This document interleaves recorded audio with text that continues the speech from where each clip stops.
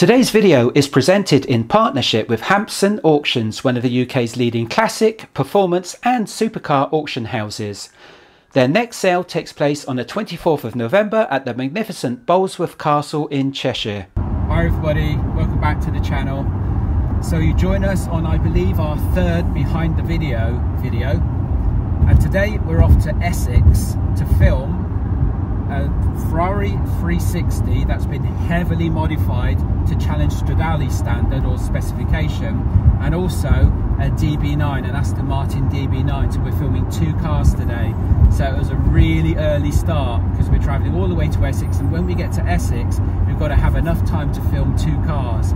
So we're up at 5 o'clock this morning and we're hoping to arrive at the end car owner's house around 9 o'clock in the morning, probably around 20 past, half past in reality, because we've got a lot of traffic works on the way there.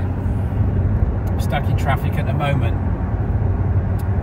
Road works as usual, which reduce your speed limit down to 50 miles an hour, etc, etc, and then you've got average cameras a lot on the way to Essex, so it is what it is.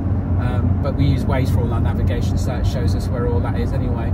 So yeah, two very interesting cars, both been modified. I'll tell you more about the DB9 later on, but the 360 heavily modified up to pretty much challenge Stradale specification, so that's an interesting one. I'll put a link in the description below to the main long form video, which is the proper review that we will have already performed when you see this video, because these behind the video videos always drop after the long form video as a support video. So you'll join us when we arrive in Essex at the end destination to collect the two cars. So we've arrived now at the end location. We've got the DB9 here and the 360 outside. We're going to take it to Hanningfield Reservoir, which is where we've got our circuit where we'll be doing the actual driving section of the review. We're going to do the 360 first of all, but we're taking both cars, the DB9 and the 360, to the reserve, and then we'll do the 360 first, and then we'll cover off the DB9. So catch us later when we're in the 360. We just stopped off at a service station to get ourselves a coffee, and being London, of course, it's bloody manic here. This is just like a mini services off of one of the dual carriageways. So we're here with a 360 and the DB9. Just partway stop before we go up to our place where we've got our triangle for our driving section. So driving the 360 modified to challenge Stradale specification. This has got the challenge Stradale exhaust. Just listen to this exhaust howl. And it's got the pipes fully open, it's got the valves fully open.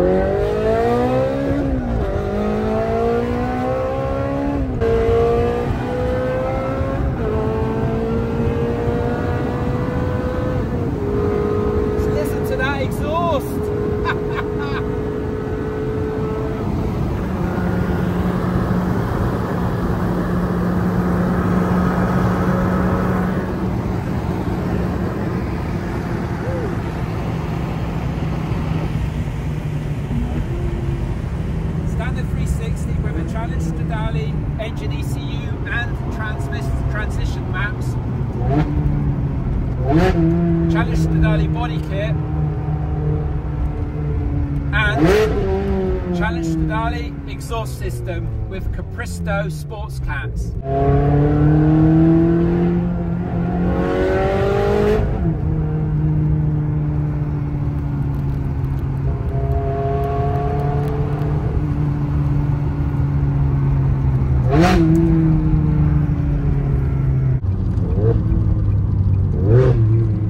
Although you can't really compare the 360s with a modern Ferrari, you can see there that the steering isn't really anywhere near as fast as some of the later Ferrari supercars.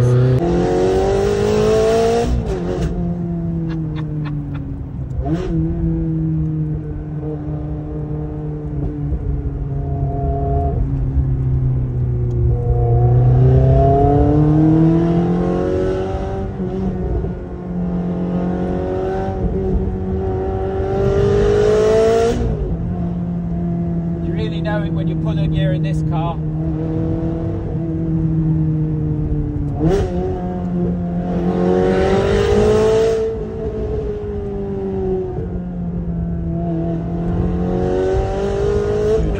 with a 360 Spider, which is parked over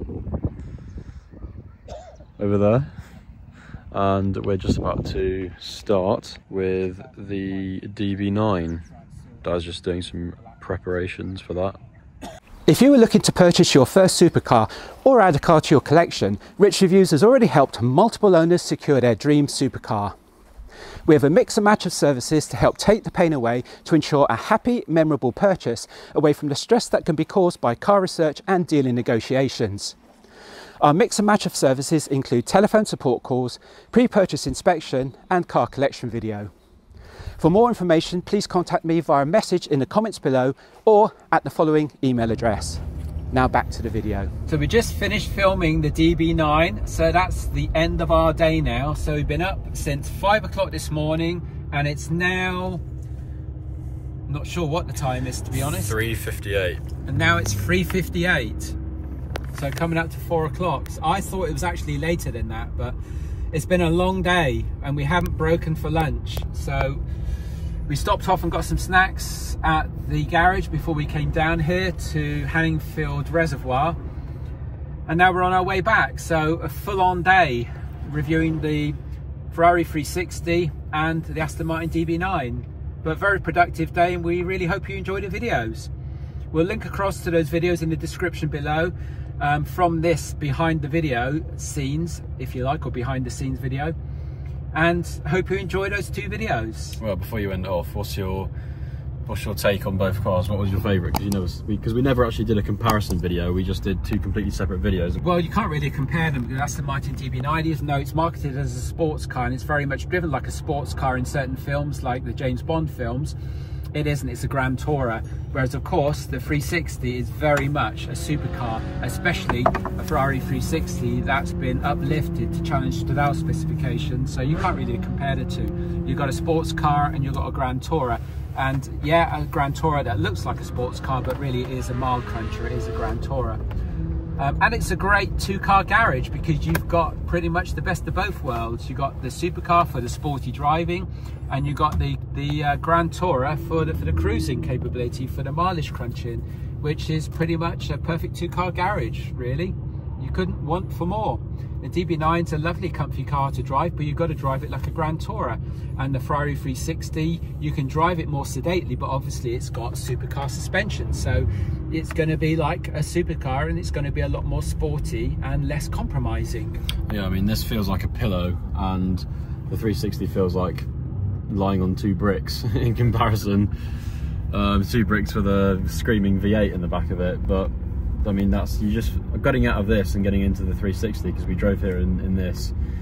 We drove here in the 360. No, well, I drove here first. I was the passenger in this, and then I got into the 360, and you just, they couldn't be any more different, really. It's like, it's like you feel this is so numb, and then you get into that, and you just feel everything through the chassis. You get into it and it's immediately, the whole thing's vibrating, and it just feels like a race car compared to this, and it sounds like one as well. That exhaust is up there with probably the best sounding car we've ever filmed. I'd say, obviously in line with the actual Challenge Stradale and the 458, yeah, the straight pipe 458, yeah.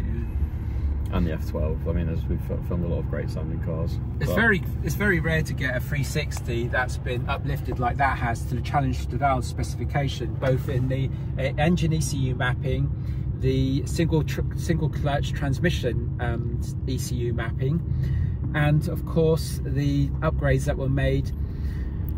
Of course, the upgrades that have been made to the exhaust system, because it's got a Challenge Stradale exhaust system with sports cats on it, Capristo sports cats.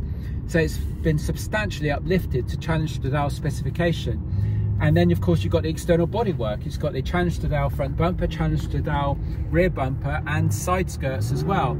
So it's very impressive. And when you consider a 360, a standard 360 is around £60,000, and those upgrades were around £15,000 to £20,000. So for around £80,000, you can pretty much get a standard 360 uplifted to Challenge Stradale's specification, which is impressive when you consider that a good Challenge Stradale is around £230,000 in the UK now, so it's a 150 grand difference. To close out the video, just got home, around 220 miles driving in the Emira and around 350 miles all through with the 3 cars, with the Emira, driving it there and back, with the Ferrari 360 and with the Aston Martin DB9. It's been a long day. Up at 5 o'clock this morning. It's now 10:30.